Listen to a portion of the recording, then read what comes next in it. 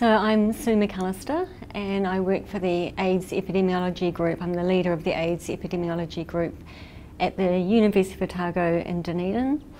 And so we've been contracted by the Ministry of Health for the last 30 years actually to do the surveillance of HIV and AIDS in New Zealand. So collecting the information on anyone who's been diagnosed with HIV or with AIDS over the years.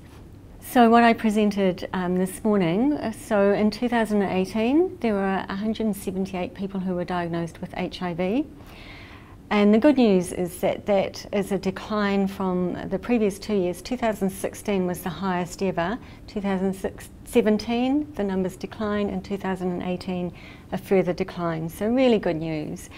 And if we take the average over the previous 5 years, that was around a 16% decline.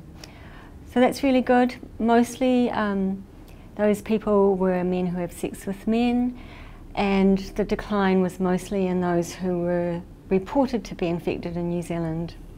So that was around, infected in New Zealand, that was around a 27% decline. So again, really good news. Most of those men who have sex with men are European, but what we did see was a slight increase in the Māori men. These are very small numbers, but it's something that we will want to watch. Amongst heterosexual men and women, there has also been a gradual decline over the last few years. Very, very small numbers. I think the main concern with the heterosexual men and women is that they are diagnosed late. So around 50% of heterosexual men and women are diagnosed with a CD4 count less than 350 at the time of diagnosis. So their infection has occurred some years before. Then also we collect information on the mode of infection. So what we've also reported was injecting drug users. And one thing that we did note for 2018, that there were 6 people who were reported to have either been infected through male-to-male sex or injecting drug use in New Zealand. So that was the highest ever. So it was only 6, so small numbers. But that was the highest that we've ever had of that MSM/IDU ever since we've been doing the reporting. So that's just something else to watch. So overall, decline in numbers, slight concern about the Māori men, and concern about the heterosexual men and women who are diagnosed late. The other thing that I presented this morning was around some preliminary data on Cascade of care. So of those who have been diagnosed in New Zealand and on our database between 2005 2017, how many are on antiretroviral therapy and how many have a suppressed viral load. So this is very preliminary data. Of the subset within that for whom we have an NHI and able to do quite good linkage with Pharmac data for antiretroviral therapy, there was around 86% of those were on ART. So that's really good, and that's probably in line with many other countries. However, of those on ART, it was only 66% with a suppressed viral load. But the linkage that we're able to do with the laboratories is much more difficult. And so I am sure that that percentage is much higher, but it's a limitation of what we're able to do with the data. So this is very preliminary. We will do some more analysis over the next couple of months and do some sensitivity analysis to see what those numbers are looking like, and hopefully have some final numbers out by the end of this year. So that's basically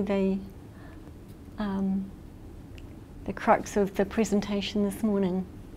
So I think by having an ongoing surveillance system, we can see what the numbers are doing each year. We get the information around the ethnicity, the mode of infection, so it's particularly good for the organisations such as NZAF, the AIDS Foundation, in terms of their prevention work. For people living with HIV in New Zealand, I think particularly the Cascade of care work, of being able to see how many are on ART and how many are undetectable, it all builds what's the picture of what's happening with people, so not just with people living with HIV as well as people who've been diagnosed with HIV. Who are they? Who are the people who are needing care in New Zealand for their HIV? So who are the people being diagnosed and being infected? Who are the people needing ongoing care? So this whole data set and the ongoing surveillance builds that picture that can inform clinicians, it can inform the prevention organisations, it can inform body positive women of who those people are and needing looked after and support, basically. Yeah.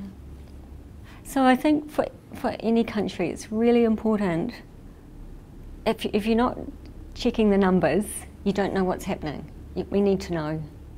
We need to know. Obviously we want to see these numbers going down, and by collecting the numbers we can inform, as I've just mentioned. Otherwise people are working in the dark. So I think the surveillance system, and this is just the very basic surveillance system. Obviously behavioural surveillance would link into this and provide even more information. So this is the basic surveillance that any country needs to do for their HIV and AIDS.